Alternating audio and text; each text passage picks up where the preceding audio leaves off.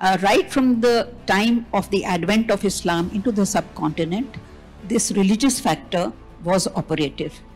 And in the minds of the Arabs and Turks who came to India, they were very clear that the rest of the people are kafirs. And they have to be treated differently.